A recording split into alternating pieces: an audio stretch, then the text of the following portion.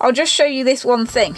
When it comes to finishing off the thread, now I have done like 3 loops there, so it shouldn't come undone, but if I just cut it off right down to the bottom so that there isn't any thread at all, then it can come undone because there's no friction to hold it done up.